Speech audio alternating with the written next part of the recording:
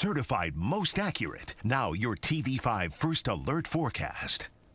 Well, we have beautiful conditions across mid-Michigan this evening, and for a lot of folks, this is right around where we want to be. Lower to middle 70s and light humidity, a little bit of a breeze out there and some nice sunshine, but we don't stick around where we are right now for too much longer, as we're going to start adding some more warmth to the forecast just about every day going throughout the Labor Day holiday weekend. And then eventually we do have a cool down, but it's not going to come until the end of that 7-day forecast. Let's jump right in with a look out over Houghton Lake, where it is just beautiful out there this evening. A few folks out there on the water.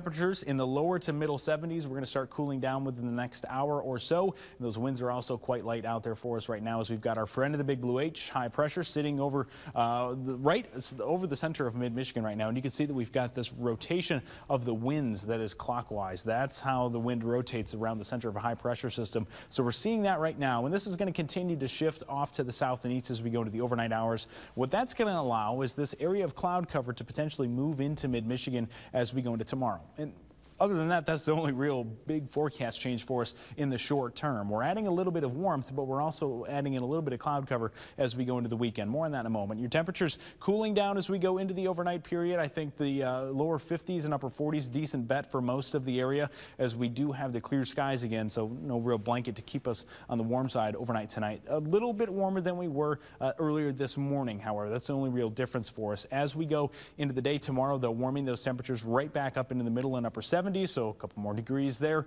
potentially even a few areas able to hit that 80 mark. And then transitioning into your Saturday night, or rather your Friday night into Saturday, that's when we have the chance to actually start adding some more of the cloud cover to the forecast. And we should stay dry for the weekend. It's just adding more of that cloud cover that's going to be the change for us. And we're also slowly increasing those temperatures, especially Sunday. I think Sunday has the better chance to be more sunny than Saturday, so we're really going to crank up the heat for you there. And then going into your Labor Day, that's going to be the hottest day of the week, towards 90, but we are cooling down as we go towards the end of the week, and the forecast remains dry.